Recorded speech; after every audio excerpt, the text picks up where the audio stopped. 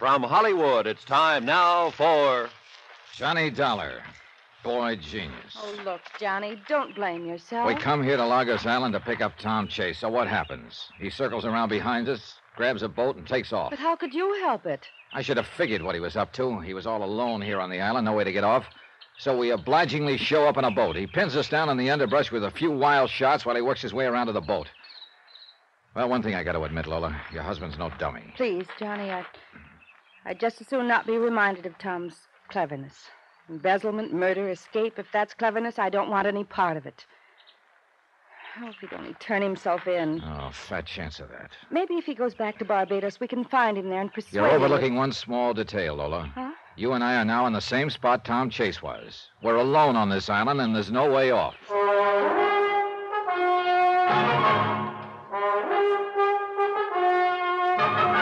Tonight and every weekday night, Bob Bailey in the transcribed adventures of the man with the action-packed expense account, America's fabulous freelance insurance investigator. Yours truly, Johnny Dollar.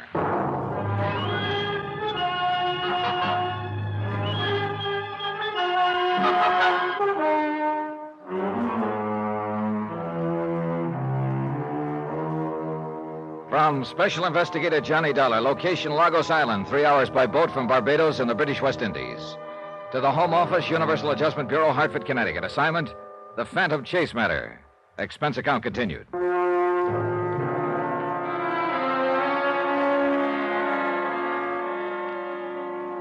I was getting nowhere. I've been on the trail of Tom Chase ever since he'd embezzled $120,000 from his New York investment firm and jumped bail.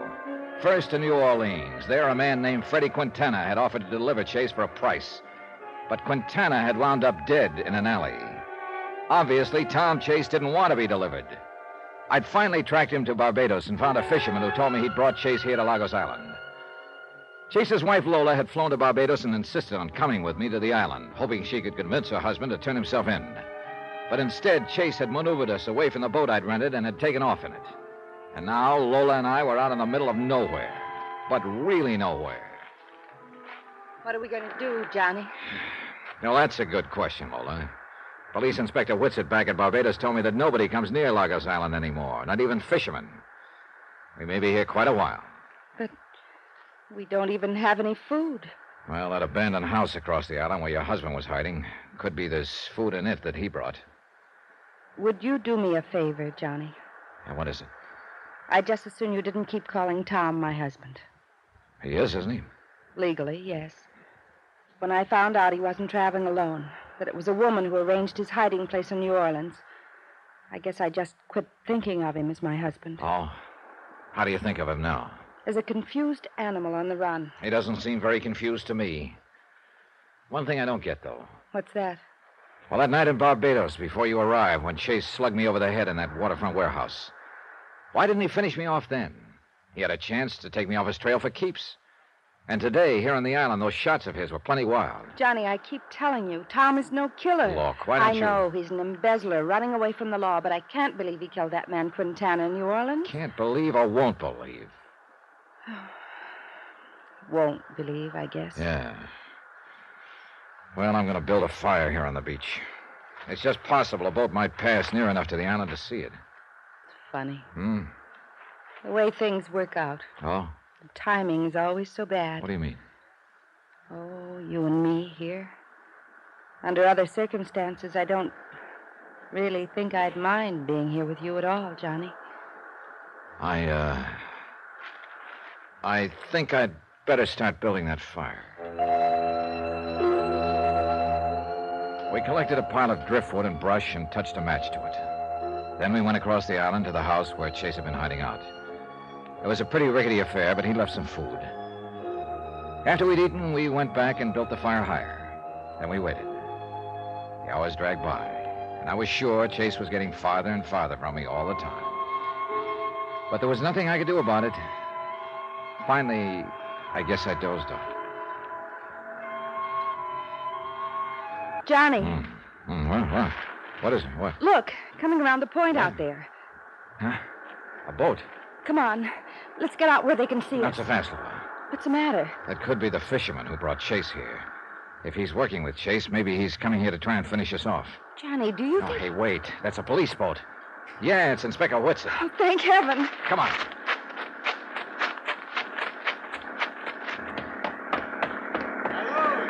Hi, Inspector. Yes, Inspector, yes. Yeah, aside from getting shot at a couple of times. Had a bit of a go, eh? Pretty one-sided go. Oh, Inspector, you're the most beautiful sight we've seen all day. Oh, well, thanks, old man. When I couldn't raise you by radio, I decided to come and have a look-see. Where's Trace? Who knows? He pinned us down in the underbrush with a few shots while he circled around behind us and took off on the boat. I see. I wonder. What? About halfway here, I saw a boat in the distance. It was too far away for me to see who was in it. Which way was it heading? Back towards Barbados. Then let's get this boat cranked up, Inspector. Maybe we've got a chance after all.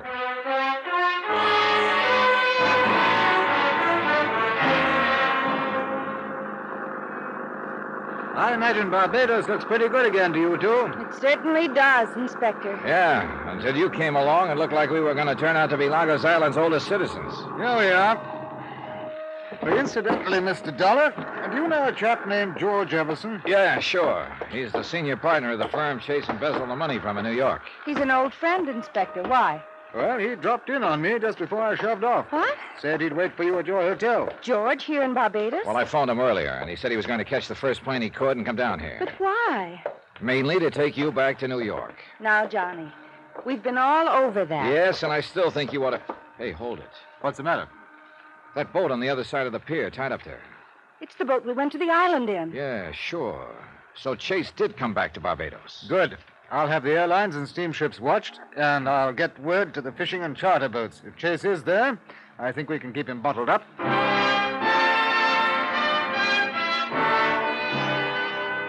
Inspector Whitsett took off to cover all the bases, and I took Lola back to her hotel. When I got to mine, George Everson was waiting for me. I took him to my room.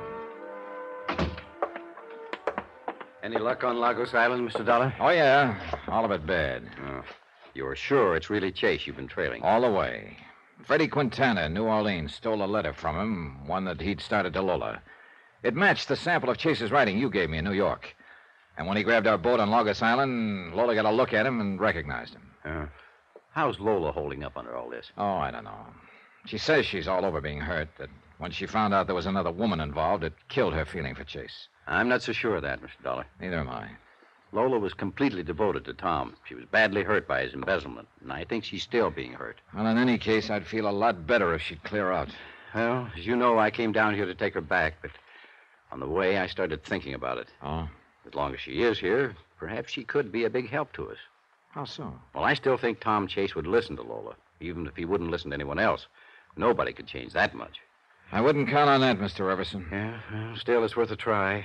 Now, if it could only work out so that Lola could talk to Tom, or better yet, if Lola and I both could talk to him. Well, what would you say to him? I don't know what Lola would say, but for me, I'd put it to him that his only hope of straightening himself out is to turn himself in and turn over whatever the embezzled money is left. Oh, look, Why, this man... I'd even go so far as to guarantee eventual restitution to our investors of whatever amount he's already spent.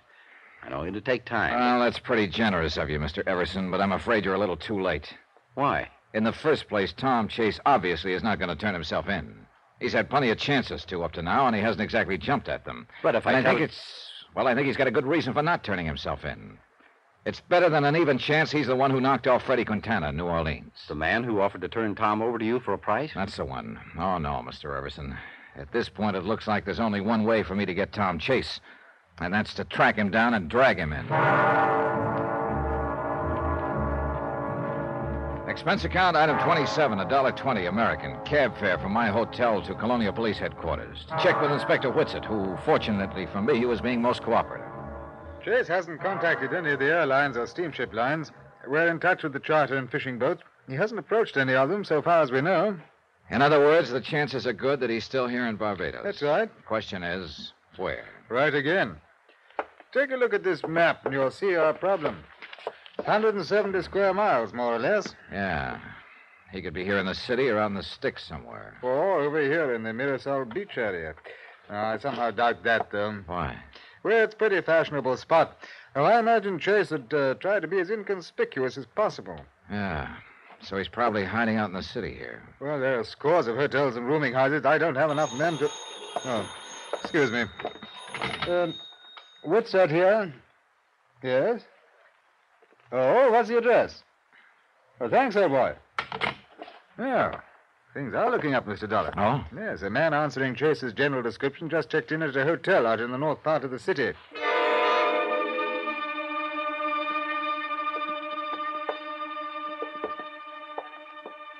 That's the room at the end of the hall, Mr. Dollar. Okay. Let's not be polite, Inspector. Let's use the passkey the clerk gave us and barge right in. Right. Okay. Ah. Empty. How about that closet? Nothing. Window's open and there's a fire escape. Well, he apparently left in a hurry. You see there? There's clothes on the chair. Yeah, that jacket. It looks like the one he was wearing when he swiped my boat on Logos Island. Pity we just missed him.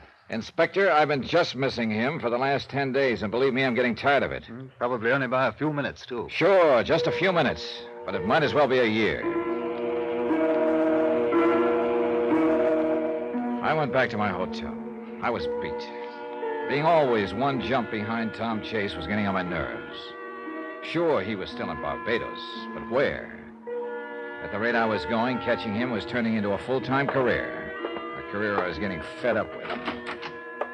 Then, as I entered my room, I heard a slight movement behind me, and I realized all of a sudden that I wasn't alone. Don't turn around, Dollar. What?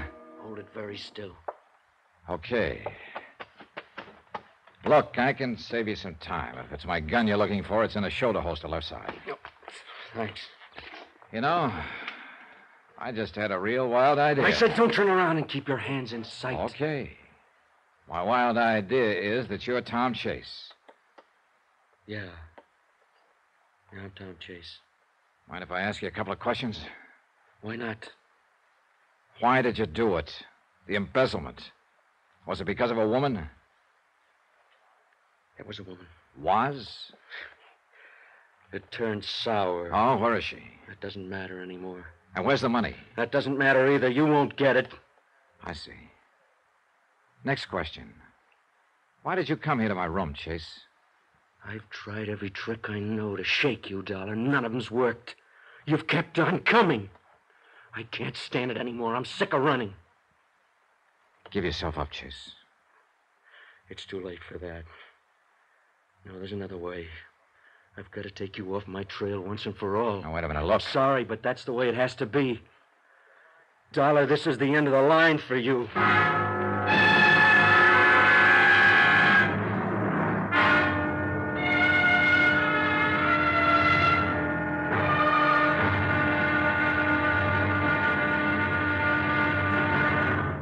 Now, here's our star to tell you about the final episode of this story. Tomorrow, the payoff. But who gets paid off? And how? And why? Well, the answers to those questions surprise me plenty. And maybe they will you, too. Join us, won't you? Yours truly, Johnny Dollar.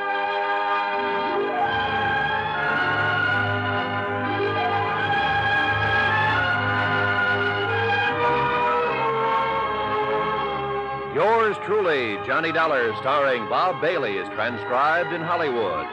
Written by Robert Reich, it is produced and directed by Jack Johnstone.